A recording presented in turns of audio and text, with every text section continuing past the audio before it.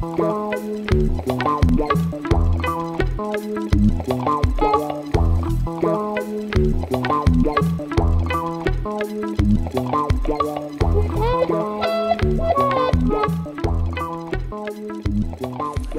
so today we were talking a lot about neural networks and things like that. Today I'm going to focus a bit more on something else, which is well related to the feature metric and in the context of conditional probabilities. This is joint work that I did in 2014 with Johannes Rau and Nihat Ai, and I'm going to motivate it a bit. Well, I mean, the feature metric, typically you know this definition. We have seen it in several talks today, like especially it appeared in the talk by Luigi in the context of the natural gradient, Nihat Ai's talk. Frederic Barbaresco also mentioned it in context of the Kramer-Rao bound, and Mr. Gutta as well. These are some other names that have come up during the conference, especially, well, Chenzo's work from 72, I mean. Rao's work from 45, well, Amaris, Campbell, Lebanon. I'm going to talk about this a bit today, and well, Kakade, Peters et al., and also these extensions of the Chenzo characterization for more general settings, continuous settings. So why do we care about this? I mean, the feature metric is well, has been studied a lot in the context of probability simplices, and now we want to talk about conditional probabilities. And the application already came up in Nihat Ai's talk. We have this sensory motor loop. We want to maximize a reward as a function of a policy. A policy is a conditional probability distribution. Well, in some well, in many cases, you want to parameterize this like that. This is going to come up also in Johannes Rau's talk later. And this is one of the examples. You have this neural network, and this is producing conditional probability distributions, and we want to optimize the behavior. Now, what has been observed, well, the natural gradient works efficiently in learning. This is one picture from Peters et al.'s paper, where they are showing just that this gradient flow is really different for the Euclidean gradient and for the Fisher gradient, and that this can lead to faster learning. Okay, so this talk, I am interested in the study of approaches to choosing a natural Riemannian metric for conditional probability distributions. And in particular, I want to consider three approaches. One is the classical one, as a Chenzo type invariance characterization. The next one is a pullback through a natural embedding of conditional probabilities in a probability simplex. And the third one is sort of a more direct one, where you say, conditional probabilities just consists of several probability distributions, so why not use some kind of product structure on those? Okay, so this is the program again. Actually, each of these items corresponds to one approach.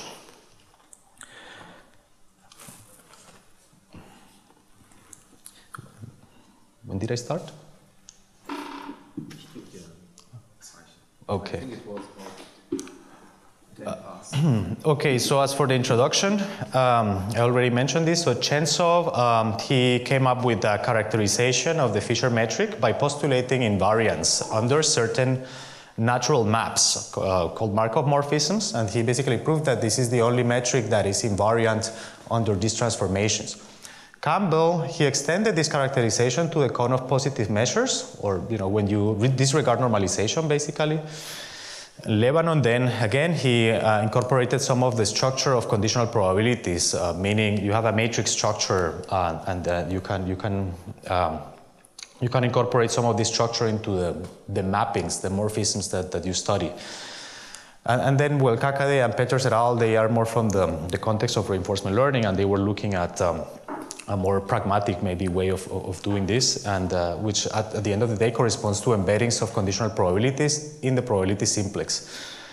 Yeah, but I'm going to talk about this in a moment, but so let me just fix the notation. I'm going to be looking at finite sets of events, 1 through n, and the probability simplex then. Well, is just defined like this, n minus 1 dimensional. And the conditional probability polytope, this is, if you wish, This is a Cartesian product of probability simplices. So these are stochastic matrices. Each row is a probability distribution and all the rows are independent of each other. So this is really just a Cartesian product. Okay, the tangent space, maybe a very transparent way of thinking about these tangent spaces is just saying, okay, it's a subset of the tangent space of Rn. This is the linear space spanned by the derivatives with respect to the coordinate vectors. And it is a subset that satisfies this property, namely that the weights of each of the components add to 0. So you stay really you don't change the norm of the one norm basically of the vectors when you move along these tangent vectors. And the Fisher metric, if you describe it in terms of these coordinates, you will express it like this. It's just a sum of the product of the two tangent vectors that you're multiplying divided by the value of the probability distribution at that point where you are evaluating the metric.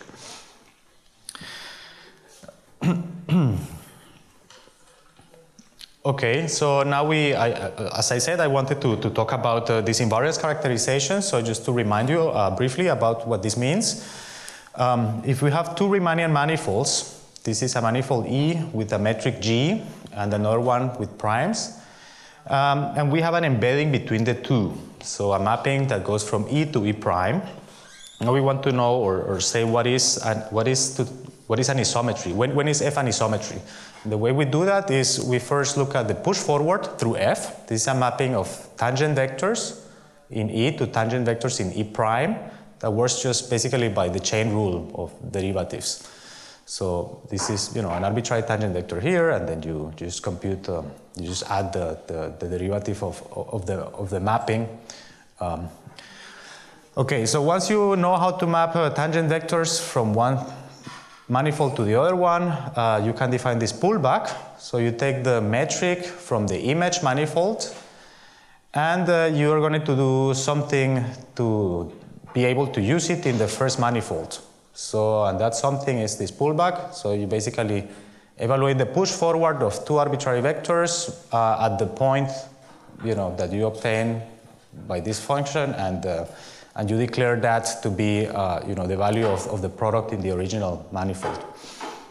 And then, so this embedding F is called an isometry if whatever you get from this construction is the same as you would have originally. So you recover the metric in the original manifold. So in this case, we say F is an isometry between these two manifolds, or we say that G, this metric, is invariant under F, under this embedding. Is this fine? Yes. Excellent. Okay, so what is the result of Chensos? He wants to look at isometries, and he wants to say there are certain natural maps that better be isometries if the metrics are the appropriate ones. So first we have to talk about what are natural maps, and so natural maps in that discussion are these Markov mappings or Markov morphisms. They are very simple. These are linear maps. So you take a probability vector and you multiply it by a matrix. Just that this matrix has a block structure. Nihat talked about this at the beginning of his talk.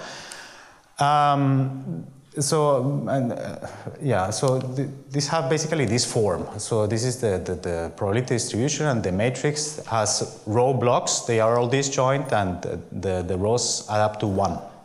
And this embeds a probability simplex like that. So basically it splits certain events, assigning the probability to a larger number of events potentially. But what is nice about this, these are maps that are just linear maps defined on Rm, but they define embeddings of probability simplices. And this is because they preserved the one norm of the input. So even though you can define them here, but they define embeddings of probability simplices. So, okay, here is Chensov's theorem. Essentially, he says, okay, let's say there is a metric, Gm, on the probability simplex delta m. This circle is just the interior, okay? So because I don't want to have technicalities with the boundary, but so there is a metric for each simplex for 2, 3, 4, and so on, And we consider the case where every embedding by a Markov morphism, as defined in the previous slide, is an isometry. That's all we know. Then, necessarily, it is the case that this metric looks like that. So this is the Fisher metric that I had in the definition at the beginning. And conversely, if you have some C, this is a constant, then this expression defines a Riemannian metric for which every embedding by a Markov map is an isometry. In other words, you can basically choose any arbitrary constant C here. So this is the characterization. This is nice. So this is actually, yeah, most of the time when people say the Fisher metric is a natural metric, this is actually the argument that is used most of the time for making that claim. Okay, so now what did Campbell do? Campbell provided a generalization of this, or an extension to a positive cone, basically saying, okay, let's say we're not considering mappings between probability simplices, but just mappings between positive measures. What happens then? So, and he said, okay, same setting, consider here a sequence of Riemannian metrics on Rm this time, plus, so positive cone, and then assume that every embedding by a Markov map is an isometry. Then the characterization looks a bit different. Well, in the sense that we obtain here this part is again the part that is divided by the probability value at the coordinate corresponding to the product. We have here this delta again. So this is the same that we had before. This is this constant basically, but there is an additional term here. That depends on the on the one norm of the vector where you are standing. Okay, so but conversely, if you have these constants given, or functions rather, which satisfy these conditions, then these are Riemannian metrics for which every embedding by these Markov maps is an isometry. So this is an extension for the positive measures. What is different here? Okay, on the one hand, you can say if you restrict your attention to the probability simplex, then the choice of this constant A is immaterial. So why is that? Because we define this. I mean, we were looking at these tangent vectors for the probability simplex, and we said you can describe them as those sums of elementary derivatives which add up to 0. So the weights actually add up to 0. So if you add up this over a tangent vector of the probability simplex, this is a constant, so that will add to 0. So the choice of A is immaterial on the simplex, and these Campbell metrics restrict to the Fisher metric as characterized in Chensov's theorem. However, Chensov's theorem is not a direct implication of Campbell's theorem. What is the reason for this? Is because you're requiring isometries in the positive cone, which doesn't necessarily mean that you have, if you depart from isometries in the probability simplex, it doesn't, you have to show that there is a correspondence between isometries in the probability simplex and isometries in the positive cone. But this is not difficult to do, so one can actually obtain Chensov's theorem from Campbell's theorem. Okay, so the third point here is the Campbell's metrics. They define metrics on positive matrices. I mean, we're talking about stochastic matrices, or conditional probabilities. That's what we are interested in. So we could actually come and use Campbell's theorem to obtain a metric for positive matrices, in particular for stochastic matrices. But the problem with that is that these general Markov maps that are used to characterize these metrics, they do not really have a natural interpretation in terms of matrices. You agree or you disagree? No, I agree with the theorem, but this incompatibility between the two formulations means something that there is another more general result, no? It's very uncomfortable intellectually. It's uncomfortable. Yeah, that's why we need a characterization that respects the structure of the matrices. Okay, I'm getting there. Your criticism is the motivation of the main work that he's going to present. So I will be happy at the end. Okay, yes. Now it's a mess. Yeah, so yeah, I mean, okay, so that's exactly, I mean, the same criticism that Lebanon had. So Lebanon said, okay, this Campbell result is really nice, it works for positive measures, but we have more structure. We have the structure of these conditional distributions. So we better define mappings that are natural and respect in terms of that structure. So he considered this other definition of morphisms, and that I am calling here Lebanon maps. And they are defined like this. Again, we have a linear map, but this looks a bit more complicated than before. What is happening here is the input is M, it's a matrix in this case, and we're going to build this row product. The row product is defined like this. Basically, you take each row of this matrix and you apply a Markov morphism to it. It's a linear map, but you do that for each row independently. And then, additionally, you have this linear transformation from the left. So when you are done with this multiplication, you apply this transformation from the left. So why these maps are natural for conditional probabilities is something that I'm going to discuss later, or for matrices in general. So this is fine for matrices. Let's just take that for now. This is again an illustration of the definition, just to make it really clear. So this is the matrix. Each row is mapped by one of these partition matrices. And once we're done with that, we have basically mapped, embedded each row into a larger probability simplex. And then this matrix, what it does is it copies each of the rows of the resulting matrix and scales it by the value of the matrix. And that's it. So this is the result from 2004. Again, we have now a sequence of this matrix, Riemannian matrix, GKM. K is for, you know, the side length and the other side length. So it's a double sequence. And this is positive, the positive cone. And if every Lebanon map is an isometry of these guys, then we obtain this characterization of the metric. Actually, it's very similar to what we had before, but now we have 3 terms instead of only 2 terms, or 1 term. This first part here basically corresponds to what we had from Chenzov's theorem. So it's just dividing by the probability, essentially, of the one entry that we're multiplying, and we have this scaling factor.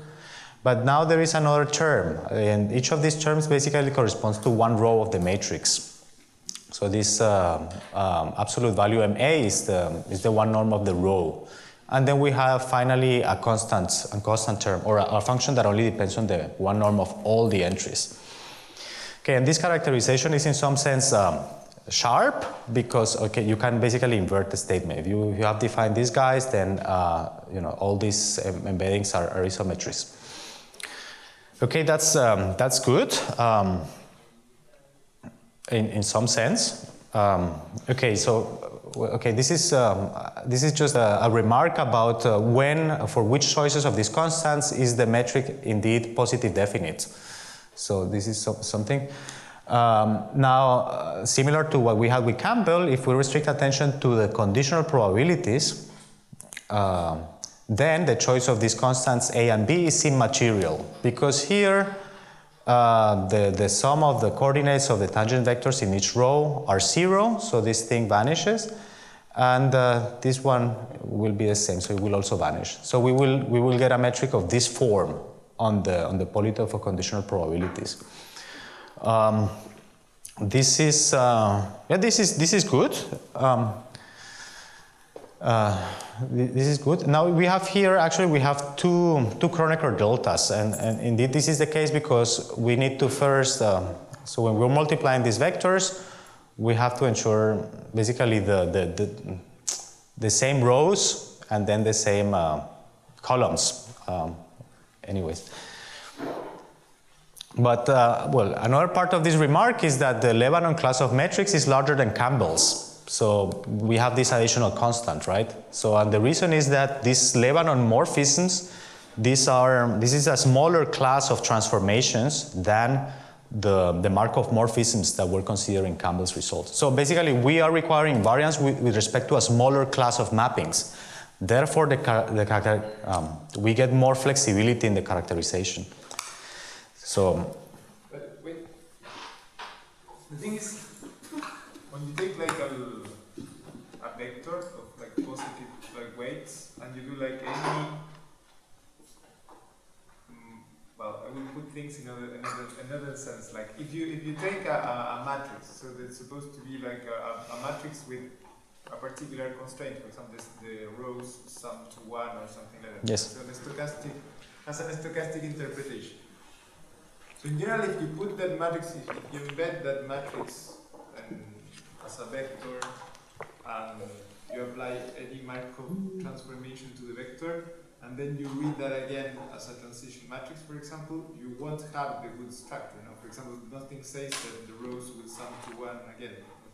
You're absolutely right. And so the Lebanon map solves that problem. I mean, if I embed like a stochastic transition matrix, I obtain a stochastic transition matrix. Exactly, that's the problem with Lebanon's results. You don't. That's why we hired us to do the question. I am still in the introduction. I mean, Lebanon, he recognized that, you know, if you're looking at these general Markov morphisms, that's great if you're talking about probability distributions, but you don't have the structure of a matrix.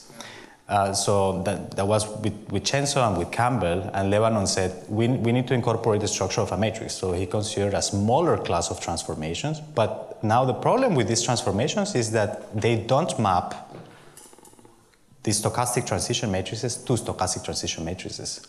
So they dissolve the normalization of the rows. So therefore, somehow you can say this characterization is nice for matrices, but not necessarily for stochastic matrices. Unless you really don't change the number of rows.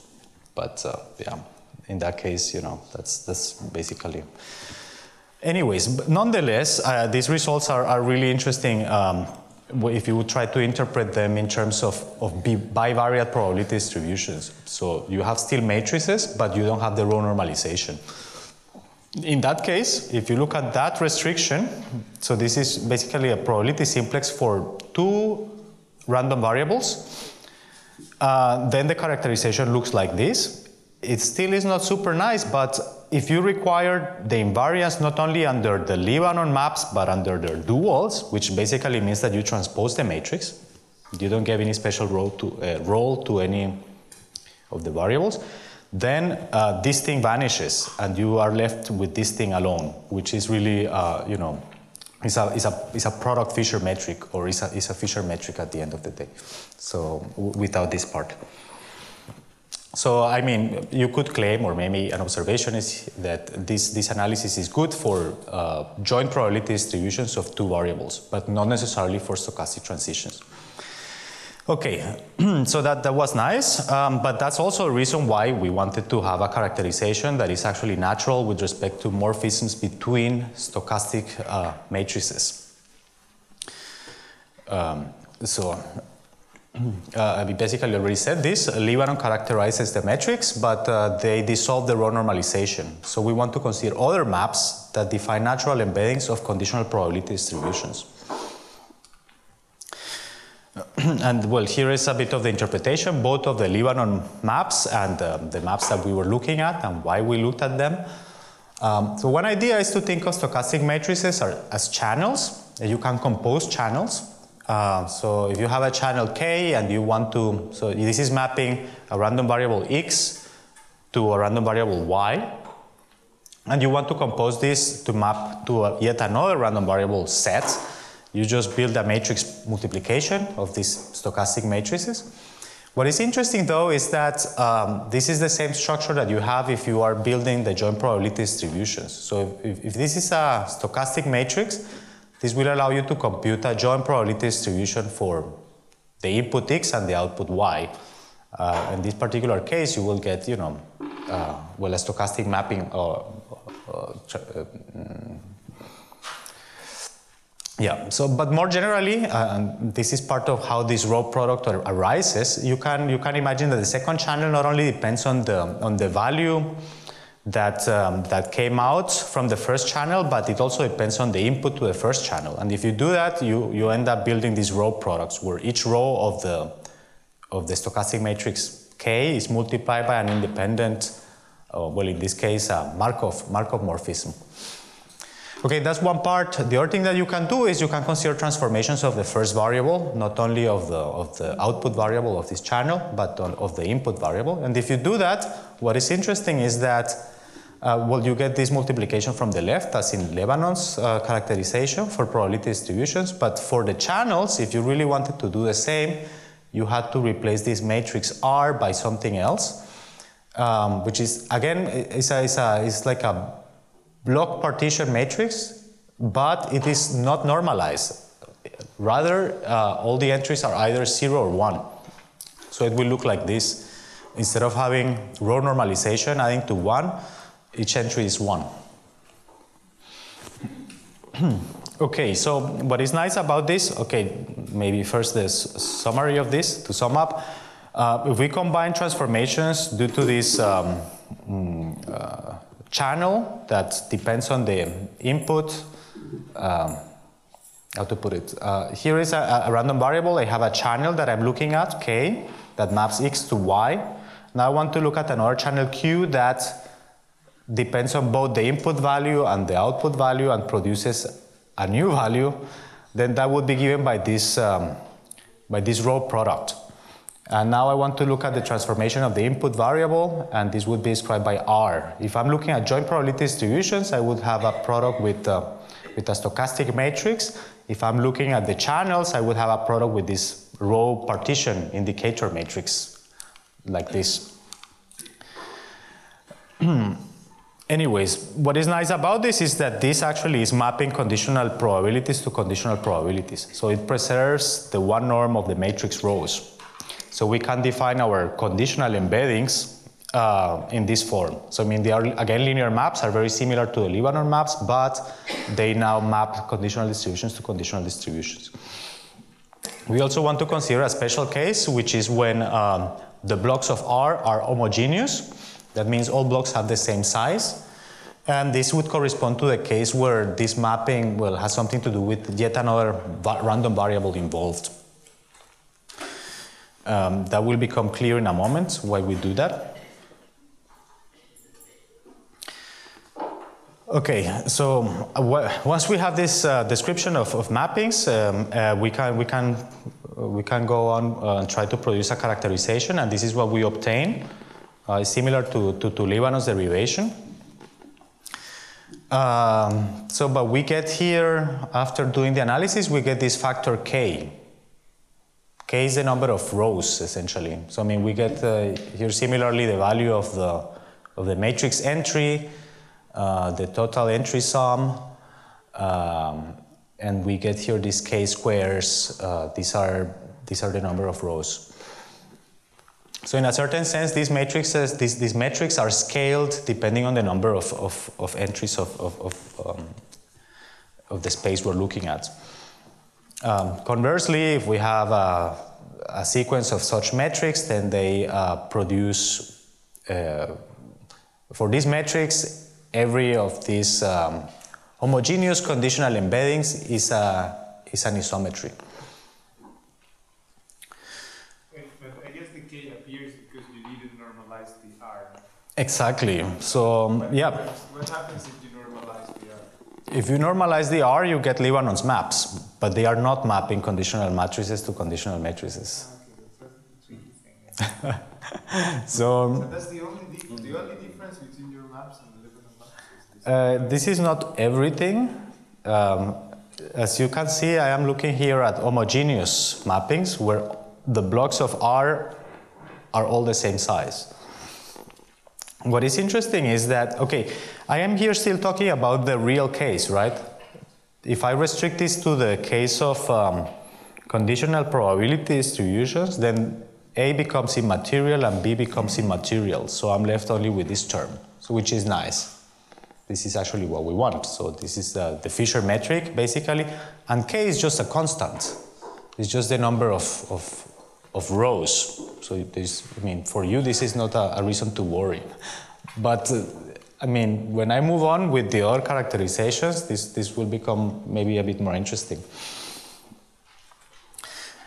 Anyhow, but here I am using homogeneous embedding, so which is a condition that was not present in the characterization of Lebanon's. But what is interesting though is that homogeneity is needed. So we also showed that there is no family of metrics, either here or in the conditional probabilities, politopes, for which every embedding is an isometry. So if you don't have this homogeneity of the blocks of R, then you cannot produce this type of characterization. Oh, and here again is just you know what happens if you restrict attention to the stochastic matrices. So then you know, this guy looks like this.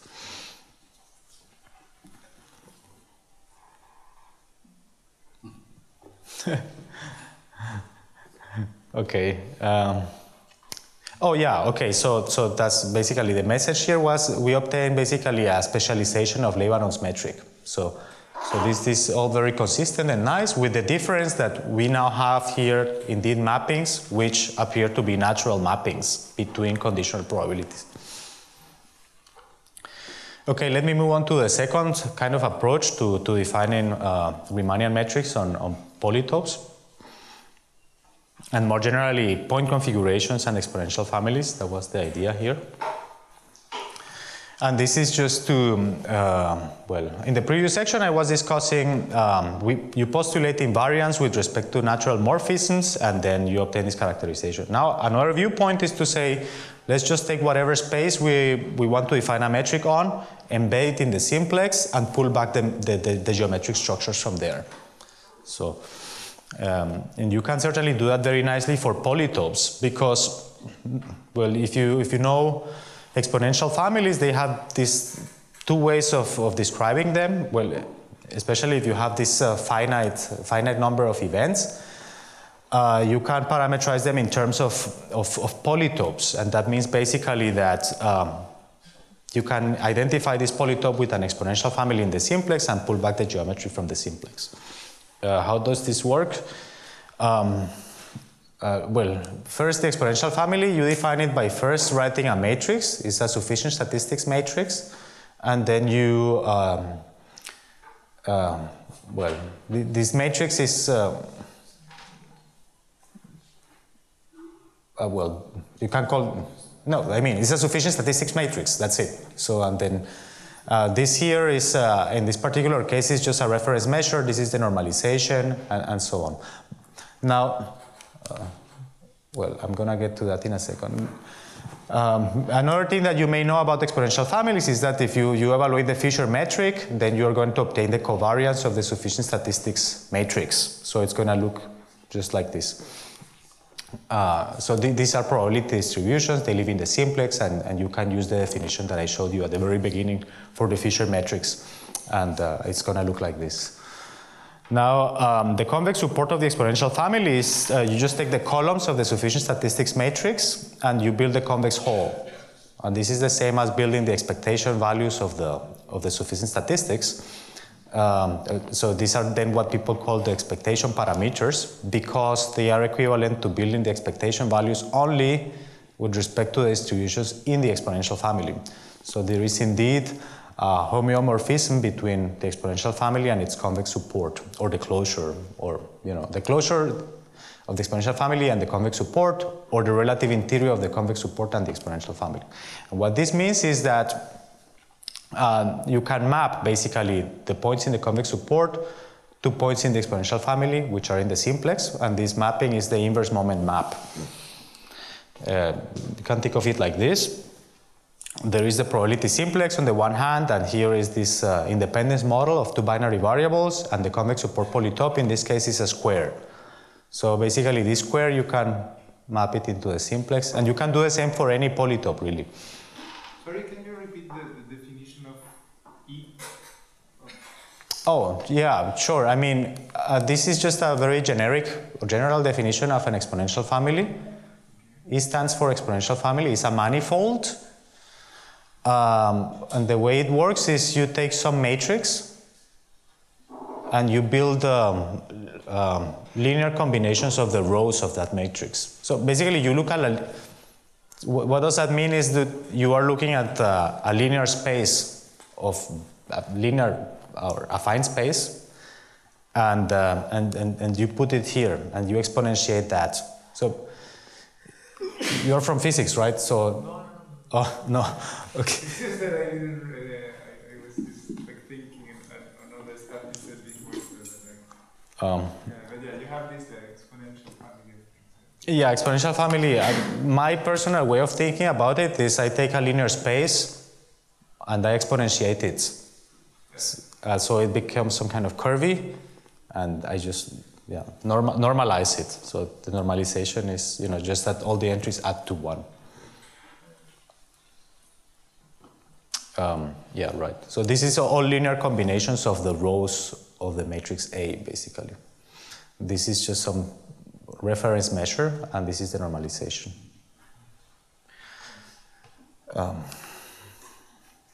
Yeah, so, I mean, okay, anyways. Right, the linear space, exponentiate, normalize, you get something inside of this probability simplex. That's nice. If you, however, build the convex hull of the columns of this matrix, you get a polytope, which is also equivalent to this exponential family, or is a parametrization, basically. So these two things are in one-to-one relationship. Now, we were interested in polytopes, right? And we know that there is a natural way of defining a Riemannian metric in the simplex. So we can, given that we have this identification, we can pull back the geometry from the simplex to this polytope. I gave you the definition of a pullback metric. So, and this is it, just saying that again. I mean, I have some polytope, and I use this polytope, the vertices of the polytope, I take them as the columns of some matrix, which I then declare the sufficient statistics matrix of an exponential family. And then I have the embedding of the polytope as an exponential family in the simplex. And with this embedding, I can pull back the Fisher metric from the simplex to the polytope.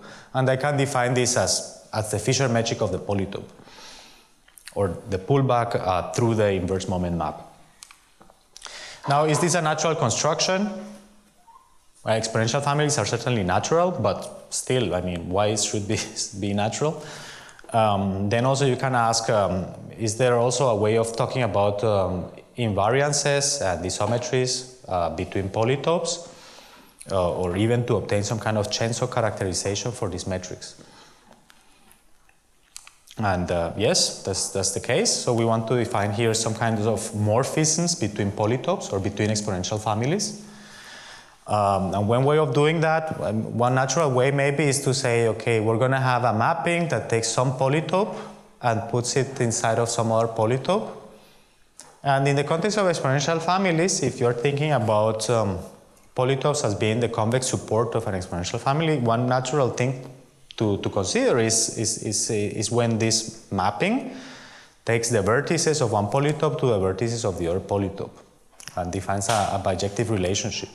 So in many cases, these exponential families, each vertex is going to correspond to an elementary event. So you want to preserve the number of elementary events, you have to require this condition, that there is a bijection between the vertex sets.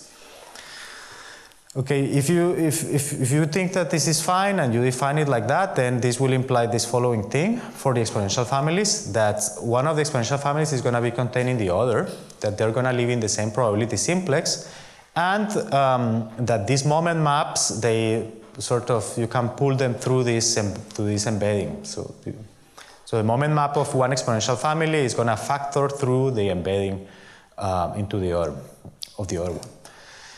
Okay, now another thing that is interesting to look at is the inverse of this function, of this embedding, and that you could define it like this. On the one hand, you take an inverse moment map, and then you use the other moment map. I'm going to show you a few pictures. So this is an example. So this would be a P prime. It's a polygon, it's a polytope. In this case, just an octagon, it's two-dimensional. And this is P, P in this case is a three-dimensional cube. So what were the conditions that I was talking about? I was talking about there is a bijection between the vertices of this polytope and the vertices of this polytope. Yeah, there is a bijection between these vertices and these vertices. Then I was saying that this family is embedded here, is a subset. Well, I'm not drawing this family really, but I'm gonna be drawing this thing. So the embedding of the embedding of I don't even know what I'm drawing, but so, yeah. So anyways, you can think of this as the same way that I was embedding an exponential family in a probability a convex support polytope in a probability simplex. You can think of this as embedding a polytope into another polytope, as some kind of exponential family within another polytope. So this is another example. Actually, these figures also came up in Nihat's talk, but in a different context. Okay, so this is the illustration. So we have here a bigger polytope, an embedding of a smaller polytope in there. And we have here a containment of a small exponential family in a larger exponential family. We have that some of these things factor through each other so that this diagram commutes. And at the end, this means that this mapping is an isometry from this polytope into its image inside of this. So this gives, in some sense, you a way of thinking about isometric embeddings of polytopes into each other, and will end up leading to a characterization akin to chains of ones. But so in the context of both exponential families and polytopes. On the other hand, the kind of exponential families that we were looking at here were relatively constrained for the reason that we were looking at sufficient statistics matrices where each column was a vertex of the convex support polytope. Now, there are other sufficient statistics matrices where this is not the case, and this can also be covered, actually. And this is what we were looking at under this name, weighted point configurations. And here we consider a matrix. We are not requiring anymore that the vertices are, or that the columns are vertices of a polytope. And in addition to that, we consider here the reference measure explicitly. And we want to define here also morphisms between such pairs of matrix and reference measures. And define morphisms between them and some invariance characterization. Before doing that, so I mean, once you have this kind of thing, you can also define a Fisher metric on the convex hull of this matrix, is a polytope, and define it as the pullback of the Fisher metric on the simplex that you obtain through the inverse of the moment map. So, as I was saying, so this defines an exponential family. So you can take this polytope, embed it as an exponential family, and pull back the Fisher metric from the inverse moment map. Actually, I already mentioned these morphisms between these pairs. They map, on the one hand,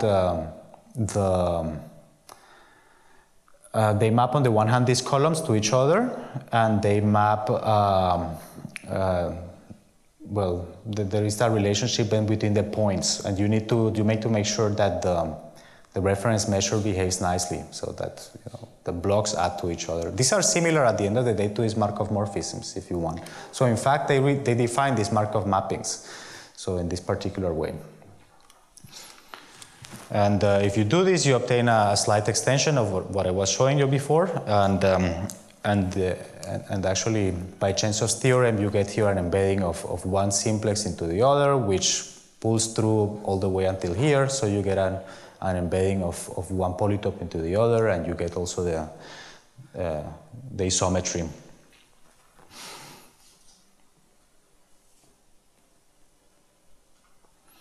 Okay, so this is the theorem. This is just putting all of the things that I was saying together. We are looking here at polytopes, these ones. We cannot relate to these pairs of a matrix and a weighted point configuration, and these define morphisms, and we assume that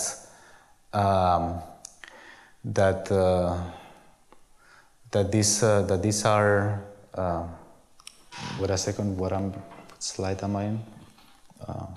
No. this one is it. So we have a Riemannian metric on these polytopes, and we assume that these morphisms are embeddings. Then we have that the pullback of the Fisher metric is this characterizes actually, if we require that these are isometric embeddings, all of these morphisms, then we obtain a characterization of the Fisher metric, of this pullback of the Fisher metric as the only one that satisfies this criterion, which is nice. So it's so to speak a different way of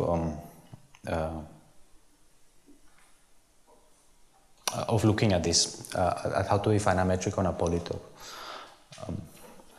Okay, a special case is the case when these polytopes actually correspond to stochastic matrices. So in the case of stochastic matrices, you have these products of probability simplices. So these are very special types of polytopes, are products of simplices, and the exponential families that correspond to those are the independence models, which look like this, and for which the sufficient statistics is, is a particular sufficient statistics matrix.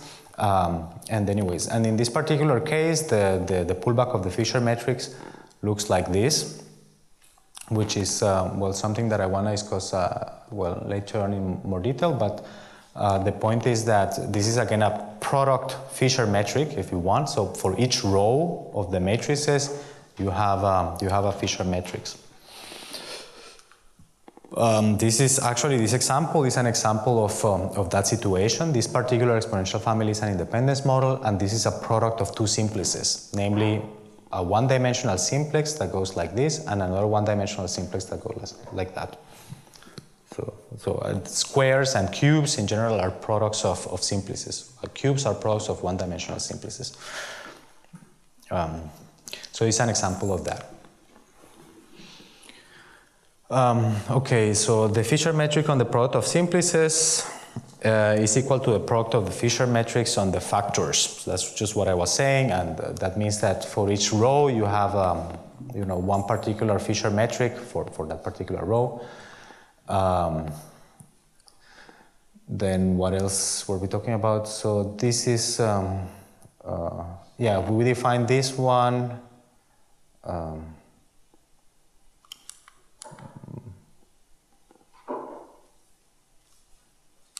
This is wrapping up basically. So we had one way that was using the polytope as such. We had another one which was using those embeddings that we were talking about. For those we had this factor 1 over k. Here we have another, just a constant, an arbitrary constant. I'm gonna get to this in one moment. Anyway, but these are product Fisher matrices. That's maybe what's interesting. So now what we wanted to ask is, what happens if we say we want to define this product Fisher matrix for conditional models and just see under which conditions these are natural things, or what makes them natural.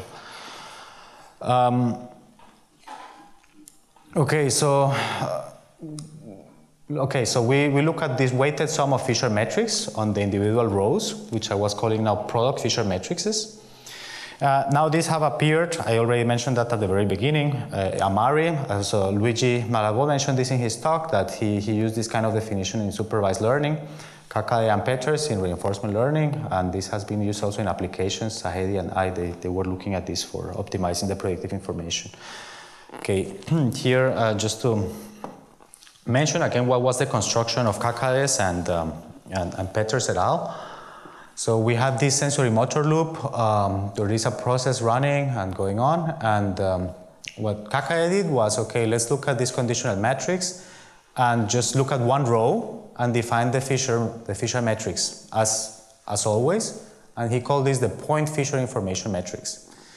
And he said for the process as such, what we can do is just take this sum, or what I was calling a product of the matrix for each individual row. You get one component basically, and you're weighting. He attached to each row a particular weight, and this weight is the stationary distribution under this process.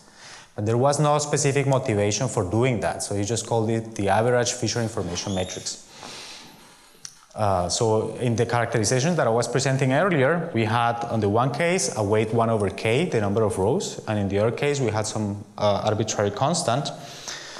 And here, he said, okay, let us attach to these rows a weight corresponding to the uniform distribution that occurs in this process. Now, Peters and his collaborators, what they did was to say, well, actually, maybe we can, well, they argued that there is a way of characterizing this actually as the Fisher matrix, or obtaining these weights in a natural way, which was to look at these so-called rollouts and look at the definition of the Fisher metric for the rollouts, and they proved that this was actually the same as this one. So that this weight of the individual rows, they come up from this process. One way or the other, you can say, okay, why is this a natural thing to do, or why not? So anyways, but we wanted to study this product Fisher metric. Yeah. What is n? Oh, yeah, here this is a rollout. So what I'm talking about, this is a conditional probability, right? Conditional distribution. But here we are looking only at okay, maybe I should say, so this is understood as a policy in this process. And here tau is actually a rollout, which is a sequence of observations, or a sequence of states. So there is a joint probability distribution over a sequence of states. And n is the number of time steps that you're looking at. So it's basically the length of tau. Dividing by n is not very nice. The limit with n.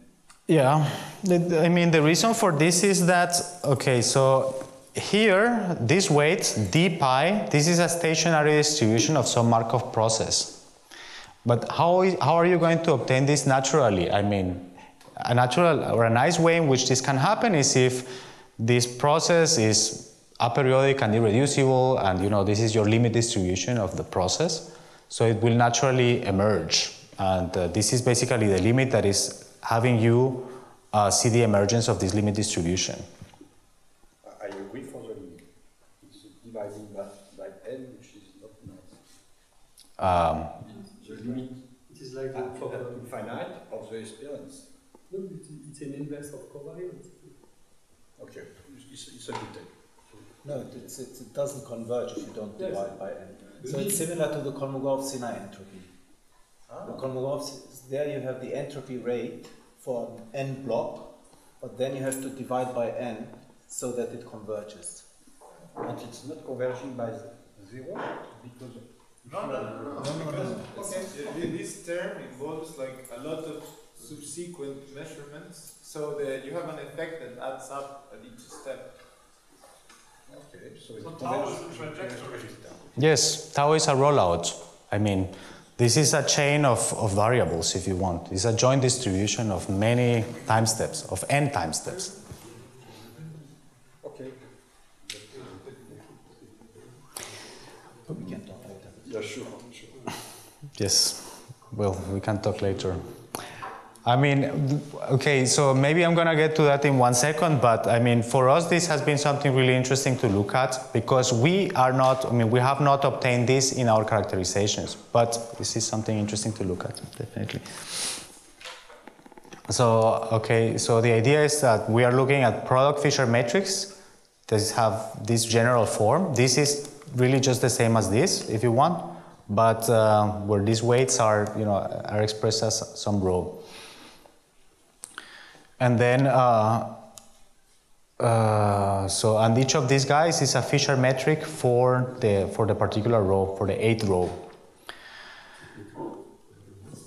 So, for example, this could be a stationary limit distribution of the sensor values, which is exactly what happens here, So, and the question that we have is, what properties of the polytope embeddings yield this product of polytope embeddings? What kinds of polytope embeddings will yield this product Fisher metric as the pullback of the Fisher information metric on the probability simplex? So that's something we were looking at. So here for illustration, I discussed in the previous section actually an embedding using these exponential families. This is another way of embedding conditional probability distributions in the simplex, and it's simply by saying, okay, let's define a marginal distribution to the conditional distribution so that we obtain a joint probability distribution. So here is like an embedding of this square for a particular choice of the marginal distribution, and here is for another choice of the marginal distribution. So this is the map that embeds this thing like that. If you look at these kinds of maps, you can also come and pull back the Fisher metric and see what happens. And this is actually what the Fisher metric looks like, the pullback of the Fisher metric, and you obtain nicely, I mean, this weighted sum of Fisher metrics, which is good, where the weights correspond to whatever choice of a marginal you had here.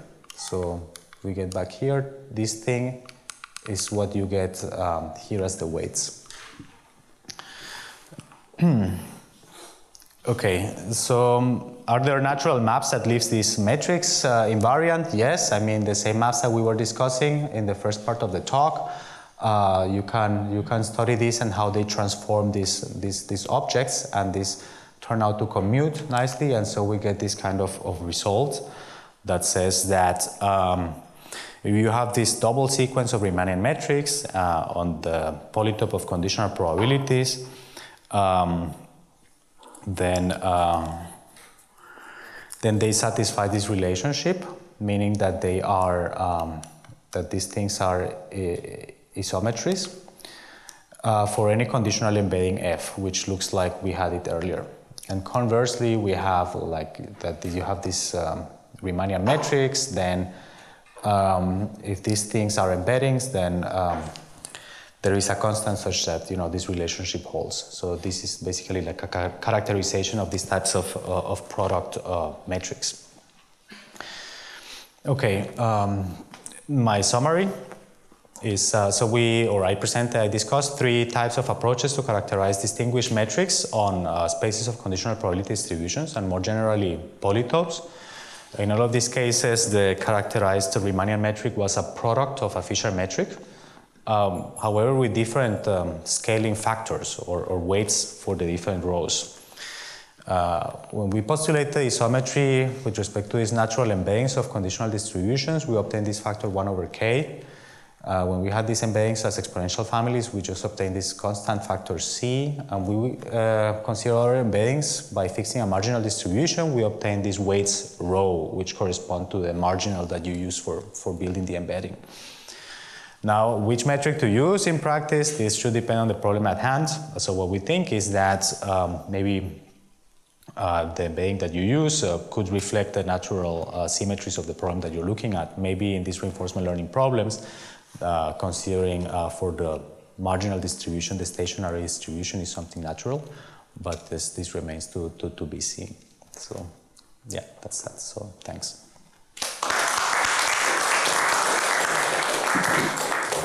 So questions?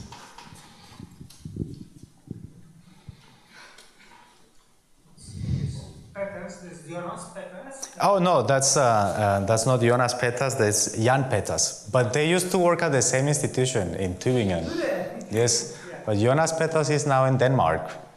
Yeah, he also works, by the way, on this causal inference, which was the topic of Tobias' talk. Yeah. No, Jan Peters, he's well known for his work in robotics, and he has done a lot in the context of the natural policy gradient and things like that. Yeah. Further questions? Yes. It's not a question. It's just an appreciation. Congratulations. Excuse me? Congratulations. Oh, thank you. Okay. Further questions? So then let's congratulate.